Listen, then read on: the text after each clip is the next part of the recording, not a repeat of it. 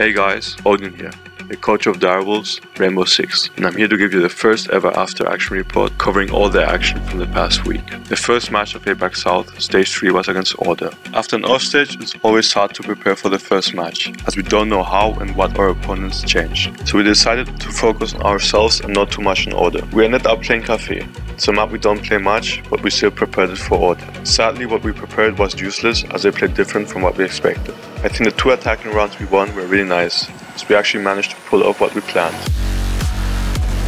Oh, Pika to find the opening. Jack Daddy goes down.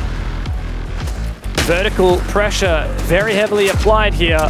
Nico can drop that hatch as well. Bailey's still upstairs and with such an angle as well. The Kona Station 2 support. Oh, doesn't land the shots he needs onto Jackie. I haven't quite been able to deal with him yet. He could be a massive impact, but no, finally, Souffle has found it. And this little vault from Nico to get a tighter angle on the hatch is just such a Nico thing to see. Might find one for it as well. Would be nice. 5v3, certainly an advantage for Direwolves. The first significant advantage we've seen from them. He gets stuck and punished. 5v2 now. Direwolves poised and ready, but Nate hears that drop and a second.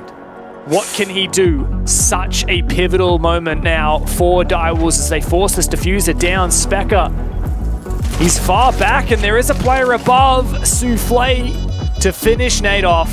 All on Specker and the 1-on-5. It's a flawless for Direwolves. Direwolves and Order very close to each other on that scoreboard.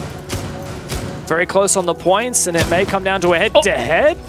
Oh no! Oh, Nico, you gotta get your head out of the window at the start of the round, man. That's so unfortunate.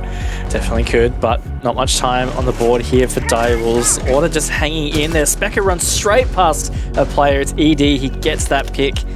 Order just crumbling a little bit, and Bailey, he's going in deep on his own. He gets punished. Jackie Wu is the punisher, and less than 30 seconds. Order trying to hold on. Jack Daddy punished as well, and Jackie goes deep in for it. Sets that diffuser down on the ground. Nate 1-on-4. Not impossible, has a C4, but first kill makes it a bit easier. C4 goes over, barely any damage dealt. 1-on-3 now for Nate. We know he's capable, but not going to make it easy is Souffle. Direwolves have made this even once again. And on the defense side, the 3k flank from Pika was impressive. Yeah, I don't mind the call, but they've got less than 40 seconds now to really try and continue to make something of this. There's a nicely placed BPC there that's getting a lot of info, and Ray is going to be an absolute demon from the backstore, and this is just so quickly falling apart for Order, and just like that, Dev, Direwolves run over the top. That they do. Pika on for a huge flank. May well have torn down that no, he didn't even tear down the castle barricade. Was there a rotation top red? I don't know how he did it, but he comes through. And we come up against Q-Confirm next week. We are confident that we're going to beat Q-Confirm this time. We learned a lot from our match against them in Stage 2, and we're not going to make the same mistakes as last time. Jumping over to the Taiwan League, we came up against Team Philosophy. We didn't really know what to expect from this team, as it's a new team we never played before.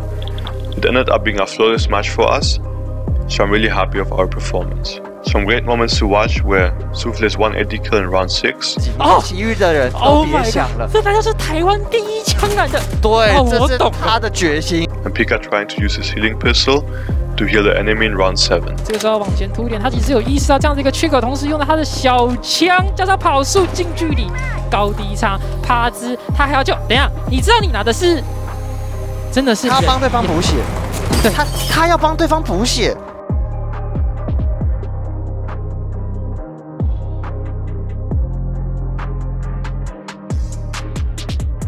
That's everything for this week's recap. Be sure to keep up to date on all things Direwolves on our social media channels, and tune in this week to support the Wolfpack.